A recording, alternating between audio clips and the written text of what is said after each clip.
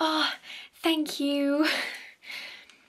I realised that I probably yelled at you, which didn't need to happen, and you are obviously a very patient and A1 excellent type of special person, and so I'm sorry.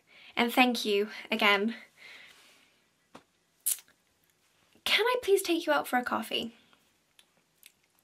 I mean, you gotta say yes, because otherwise I'm gonna have to try and give you cash, and well, that wouldn't be very cool, would it?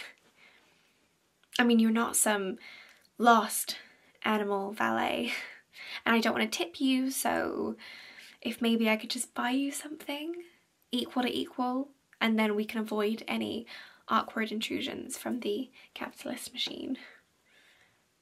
Oh, and this is not a date.